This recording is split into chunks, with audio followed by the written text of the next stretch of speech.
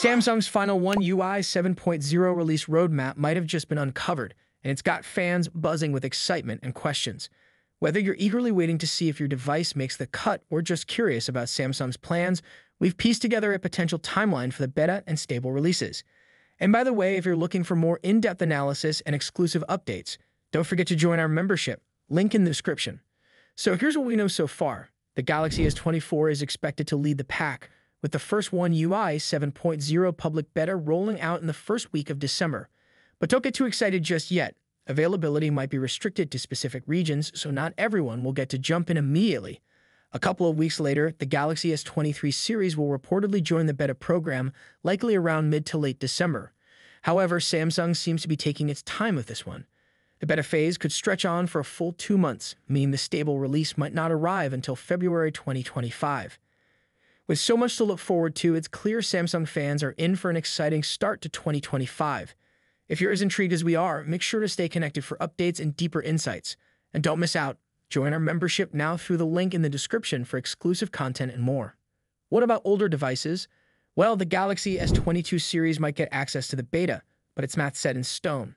On the flip side, the Galaxy S21 users are officially out of luck. There's no beta access for you. As always, take this information with a grain of salt. Samsung's plans often shift at the last moment, so none of this is set in stone just yet. Still, it's shaping up to be an exciting rollout if these predictions hold true. But that's not all. There's also a chance that select foldable devices might join the One UI 7.0 beta at some point, though details remain scarce.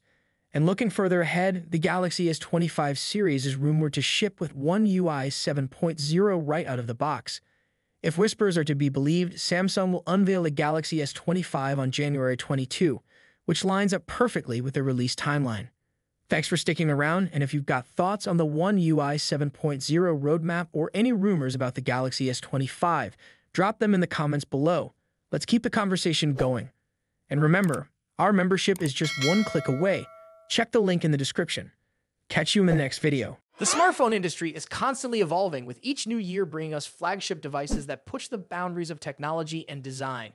In this video, we'll be taking a close look at the two biggest names in the smartphone world right now: Apple's iPhone 16 Pro Max and Samsung's Galaxy S24 Ultra. Both phones are powerhouses in their own right, but how do they stack up against each other? Let's dive into the battle of the bigs. Design and size. As expected, Apple's iPhone 16 Pro Max doesn't deviate much from its predecessor when it comes to design. The rectangular shape, soft corners, flat sides, and dynamic island pill-shaped cutout remain. This year, however, the screen has grown from 6.7 inches to a massive 6.9 inches, making it the largest display ever on an iPhone. Its bezels are even thinner, but the overall dimensions have changed slightly, measuring 163 millimeters by 77.6 millimeters. In comparison, the Galaxy S24 Ultra is slightly smaller at 162.3 millimeters in height, but a bit wider at 79 millimeters, making it easier to handle for users who love to use the S Pen for sketching or taking notes. Speaking of the S Pen, Samsung once again offers the stylus nestled into the bottom of the Galaxy S24 Ultra. It's a feature that remains unique to Samsung in the flagship market, and one that many users either love or ignore completely. The precision of the S Pen, developed in partnership with Wacom, is something to be admired, making it a fantastic tool for creative tasks. Apple, on the other hand, introduces some new tricks with its buttons. The Action button, which debuted in the iPhone 15 Pro series, returns, offering customizable functions for launching apps or activating Siri shortcuts.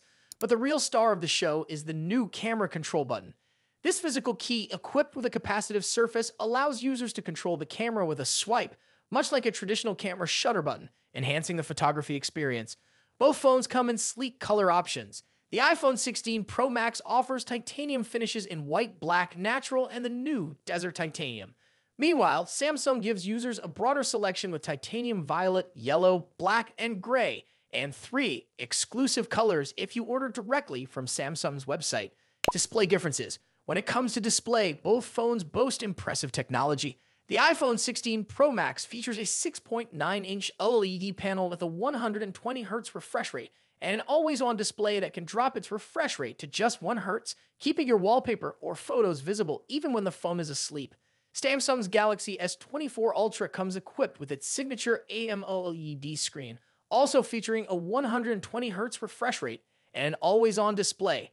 However, Samsung has a slight edge here with its anti-reflective coating, which makes the screen much easier to see outdoors. In contrast, the iPhone struggles with reflections in bright sunlight despite its high brightness. Color accuracy is another area where the two phones differ slightly. The iPhone's display leans towards a yellowish hue, while the Galaxy has a bit of a teal tint. But with both phones offering blue light filters and adaptive color calibration, these differences are minimal in day-to-day use.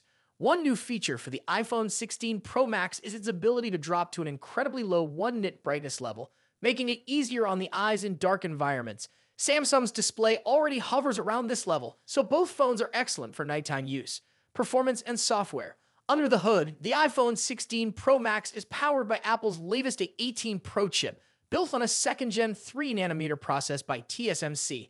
This cutting-edge chip brings significant improvements in performance and efficiency, particularly when it comes to handling heavy tasks like gaming and AI-driven processes. Apple has also focused on better heat dissipation, addressing the overheating issues that plagued the A17 Pro chip. The Galaxy S24 Ultra, on the other hand, is powered by the Qualcomm Snapdragon 8 Gen 3, specifically tuned for Samsung devices. While both chips are incredibly powerful, benchmarks show that Apple's A18 Pro takes the lead in CPU performance. However, in 3D graphics tests, the Galaxy S24 Ultra isn't far behind, offering stellar gaming performance. Both Apple and Samsung are pushing into the realm of AI, with dedicated NPU cores to handle AI tasks. The iPhone 16 Pro Max comes with Apple Intelligence, which will roll out new features gradually, while the Galaxy S24 Ultra already boasts AI-powered features like live translation, generative image editing, and transcript summaries. As for software, the iPhone runs iOS, which has seen some welcome changes this year, bringing it closer to the flexibility of Android. You can now place app icons anywhere on the home screen and even customize their colors. But if customization is what you're after, Samsung's One UI still reigns supreme with features like split-screen multitasking, themes, and more. Samsung has also stepped up its software update game, promising 7 years of updates for the Galaxy S24 Ultra, compared to Apple's 5-year commitment for the iPhone. Camera capabilities. Apple has made some significant upgrades to the cameras on the iPhone 16 Pro Max, particularly the ultra-wide camera, which now features a 48-megapixel sensor. The main camera remains at 48 megapixel, and the 5x telephoto camera comes with a 12-megapixel sensor. A new lens coating helps reduce the lens flare issue that has been prevalent in recent iPhone models, especially during night shots. Samsung, as always, is pushing the envelope with its camera hardware. The Galaxy S24 Ultra boasts a hopping 200-megapixel main camera, alongside a 12-megapixel ultra-wide, a 10-megapixel 3x telephoto, and a 50-megapixel 5x zoom camera. While the megapixel count might seem impressive, the real magic happens in post-processing. Both phones have excellent cameras, but Samsung has a slight edge in zoom performance, while the iPhone tends to oversharpen fine details like leaves or grass. In low-light conditions, both phones perform admirably, but the iPhone's new lens coating helps reduce the flare and artifacts that can appear in night photos. Samsung, on the other hand, continues to struggle slightly with oversaturated greens in its images, but this is only noticeable when directly comparing photos side by side. Battery and charging. When it comes to battery life, both phones pack a punch. The iPhone 16 Pro Max has a 4,685 mAh battery, while the Galaxy S24 Ultra comes with a slightly larger 5,000 mAh battery. However, Samsung takes the lead in charging speeds, offering 45-watt wired charging compared to the iPhone's 20-watt. For wireless charging, Apple's MagSafe offers 25-watt, while Samsung's wireless charging maxes out at 15-watt. Conclusion. So, which phone is the better choice? It's a tough call. The iPhone 16 Pro Max impresses with its sleek design, powerful A18 Pro chip, and improved cameras, while the Galaxy S24 Ultra excels with its S Pen, higher megapixel count, and faster charging speeds. Ultimately, it comes down to personal preference and whether you're more entrenched in Apple's ecosystem or Samsung's Android world. Either way, you're getting a top-tier smartphone that won't disappoint. What do you think about it? Let us know your thoughts in the comments. Until then, take care. Goodbye.